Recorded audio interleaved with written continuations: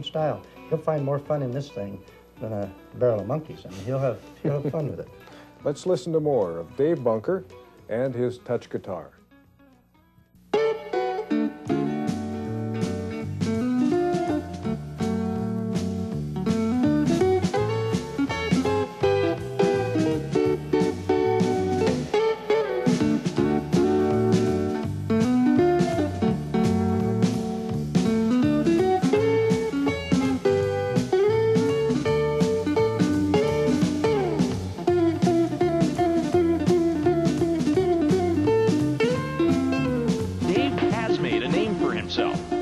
Up with more than 30 innovations for the electric guitar. Ideas pop into his head constantly, new ones. Maybe sometimes right in the middle of a great idea, another great idea will come in and make that first idea a lot better. Dave's most recent invention uses microchip technology to mute unplayed strings. It's a reverse of an electric guitar. It's actually off at all times instead of on. It's a reverse concept. So, Dave is resurrecting his touch guitar revolution. I actually believe that the touch guitar and that technology will lead the way in the future.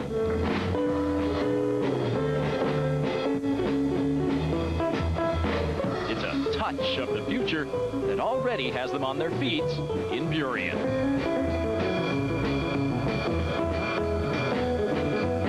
People love it, the audiences. Today, I see more future in the touch guitar than I've ever seen.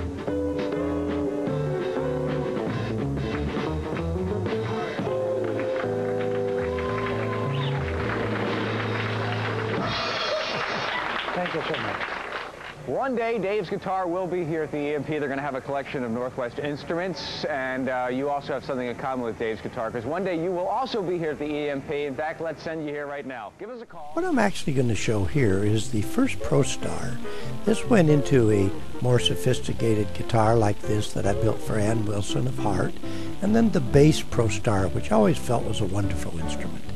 The Galaxy and the Astroline was a plank stick type body that you could actually put different wings on, and that's what I'm showing here, a beautiful walnut one showing the fine tuners and some of the patents which actually resulted from some of these early inventions.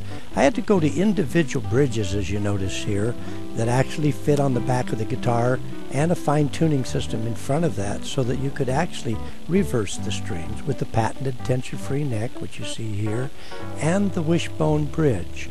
The wishbone bridge was really nice, used in an archtop electric, where I actually was the first to carve hollow body guitars where I actually used one block of wood. This was the bat guitar, basically designed after the ES-335 and a big-bodied jazz-type guitar which utilized the wishbone bridge. In the 90s, early 90s, I built a line of guitars for Ibanez. I actually built the United States USRG guitar and the Attack bass. This bass here, the Attack bass, actually won the Bass of the Year in 1994. Another guitar which I really loved to build was this big V that I built with 99 pearl dots and a special bridge system. Another guitar which I built in the 90s, I actually started the design of what was called the gourd guitar. And I had the idea that I would carve a complete back out of solid wood, and then I would put a top on using the wishbone type of a bridge structure, which would mean that you would not need any bracing on the guitar on top. This worked out excellently well.